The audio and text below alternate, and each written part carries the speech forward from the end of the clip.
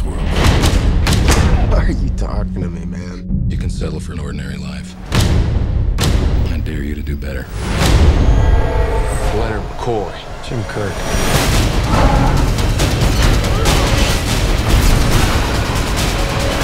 The story is essentially about how the crew of this spaceship come together in the face of such extreme catastrophic events, and how they have to learn to overcome their differences with each other in order to defeat a common enemy.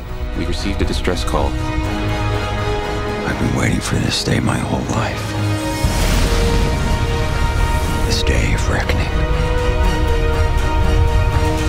My character is a guy named Hikaru Sulu, and he's the pilot of the USS Enterprise has gotten sick, and I have to fill in for him, and it's the maiden voyage of a big, big ship, and I'm having to improvise on the fly a little bit. I suffer from aviophobia. It means fear of dying. Sir, for your own safety, sit down, or else I'll make you sit down. I play the role of Dr. Leonard McCoy. He is this irascible, often grumpy doctor with the most appalling bedside manner, but beneath that he has a heart of gold, and he is the most passionate, loyal, and caring friend that you can possibly find. I may throw up on you. I think these things are pretty safe. Don't pander to me, kid. One tiny crack in the hull and our blood boils in 13 seconds. I don't think the Doctor feels safe, ever.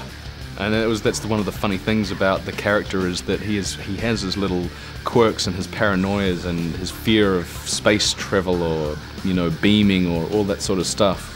That's what makes the character human. Solar flare might crop up. Cook us in our seats. See if you're still so relaxed when your eyeballs are bleeding.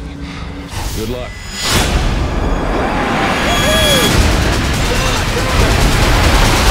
He's a great guy, and I was a little nervous about, following up with him, and he really put me at ease. He said, "John, pretty soon they're going to call me the old guy that played John Cho." That was the real challenge to this, because I had such a huge respect for the work of the late, great DeForest Kelley, who took the role of Leonard McCoy and just delivered such an iconic performance for 40 years, and sort of filter that through my interpretation and come up with a younger version of what that character would be.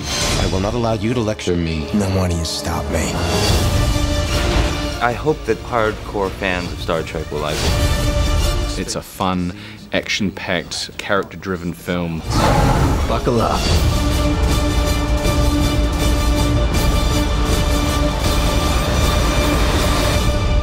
The wait is over.